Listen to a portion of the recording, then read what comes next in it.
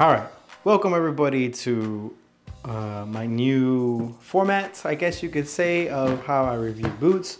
And this segment is called Boots and Beers, where we review boots while having a beer. All right, so I'm not gonna lie to you guys. This is my second take on this boot. And if you tell by the title, it's the Phantom Venom Elite TechCraft. And I started to do the review. As you know, if you're familiar with the TechCraft, you know that it's a kangaroo leather. Basically, it's the shoe in a kangaroo leather upper. So the Mercurial series, I did a review on it already. I really didn't like it, but I might give it another chance. And now I'm doing the Phantom Venom Elite that I was gonna give it a chance. But my thing, while I was doing the review, I threw the box to the side, pulled out the shoes. So let's look at the shoes. I was going in depth in it, showing the sole plate, how I think it's awesome. I think it's really good. Talking about the premium kangaroo leather. Pull one out, pull the other, show it off, you know, the whole 9 yards, talking about it and what it is. And I was already at the point of comparing it to the other Phantom Venom, which I'm gonna still do in this video. And then I opened this up, and if you can see, I see a little sticker that I don't understand what it's doing there. And you can see it right there, that little black spot right there. So I'm like, what is that? Why is there a black sticker? And the sticker reads, it says, upper contains synthetic leather. I don't know if the camera's gonna pick that up, but there it is. Upper contains synthetic leather. I'll show this camera as well.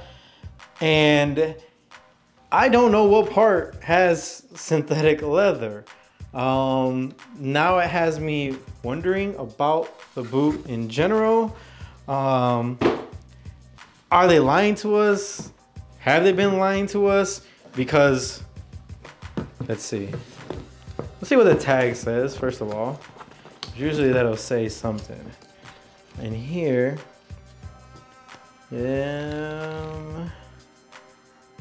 oh, this is just saying that the bottom is gonna wear off, which is really cool. I think that part is really cool, but I wonder what color is under it. And if you, okay, so any other boot that you get, it does say if it's kangaroo leather or not.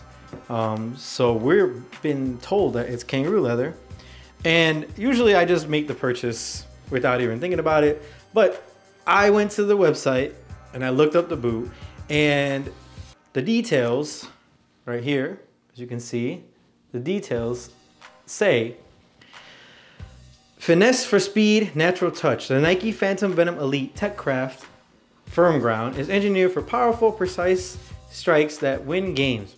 Ridges on the instep create spin to control the flight of the ball, while premium kangaroo leather is left unstitched for a touch unlike any other. Benefits of the boot are soft, premium kangaroo leather is left unstitched for a touch unlike any other. Ridges on the instep help create spin for powerful, precise strikes. Hyper-reactive plate features a flexible forefoot for responsive stability and quick cuts. Nowhere there does it say that there's synthetic leather. So my question is, where is the synthetic leather? Is it in the inside? Is it in this part? Because I'm really curious to know, Nike. I haven't seen too many reviews on this boot, but I wonder then, is that the same case for the Mercurial then? Because that boot didn't feel very premium to me at all, versus even a Premier. The Premier felt way softer to me. And actually I have a Premier here right now too that I'm gonna pull out, but let me grab that just to compare the leathers on these two. This premium kangaroo leather. I'll be right back. Okay, so as we know on the Premier, it's kangaroo leather. Probably, I think it's just right here in the front where the premium leather is at. Versus, try not to spear the beer because that's important, like I said. But take out the paper, which is also, there's stuff with paper and not with that cardboard thing, which I don't have a problem with that. That's whatever, but it just, maybe they don't want it to mold or something. But okay, so here we have two different boots. This feels real soft and crinkles, even if it's just in the front. This one, it feels almost just like a plastic, like a synthetic upper. And that totally makes sense. I don't understand. Even this part, I think, still feels softer than this whole boot. So Nike, I don't understand. I don't know what part is synthetic and what isn't. I don't think if they were talking about the inside of the boot synthetic, I don't think they would say anything about that. What would they need to? Because it's the performance of the boot that matters. So I don't know. If these aren't comfortable, then I may have to return them. And also, like I said, in all my other shoes that I've ever done that are leather, whether they're basketball shoes, Jordans, Nikes, whatever, when it says leather, you can smell it. And these just don't have a smell at all. So it makes me question as to what is leather and what is synthetic leather. Do we have any kangaroo leather at all? And you know, on their boots, they have that little symbol if it's leather, and this one does not have it. And it almost seems like they just coated whatever, like a regular Phantom Venom, and they coated it with this synthetic fake leather upper. But anyways, I don't know if that's enough to take away from the boot what it's supposed to be, because synthetics are pretty great now too. My only problem with it is if it's not something that it's supposed to be, why even say that in the first place type thing. Nike, I don't know what happened. But let's compare this one to the regular Phantom Venom that I have right here. And besides the color, besides the synthetic kangaroo leather, whatever, you can see right here in the toe box area, it's a little bit more raised up on the TechCraft version. I don't know if this camera can pick it up, but as you can see, it's a little bit thicker. Maybe not too much of a problem because it's not wider, I wouldn't say. I think they're about the same width. And as you know, if you have pretty wide feet, the Phantom Venom is probably the boot for you. It's on par with the Mercurial as far as a good boot. So if you have wider feet and you want the Mercurial, but you just can't wear it because it's so tight, definitely try the Phantom Venom. And the width of that, it is a little bit heavier. I can tell without the paper, even it's still heavier. And this has the plastic thing inside of it, so it's not because of that. So yeah, I mean, those are the differences between the regular version and the TechCraft version. But now I'm left wondering is, what is the synthetic leather? Because in the description, there's no say about synthetic leather, and that sticker's clearly there, and there's no sign of it saying that it's a kangaroo leather like when you get with the Tiempo. It comes with a little tag saying that it's, you know, premium kangaroo leather. Even I think, if I remember, I think the Tiempo or the Premier did as well. So I'm a little disappointed in that. I'm gonna have to do a play test on them, but now that it's cooling off, I think I will be able to get out there, just because I can only really do play tests on turf, and it's always so hot, and if these are black, that would be crazy to do. I also am using my wireless, the Go wireless microphone, so hopefully that sounds good.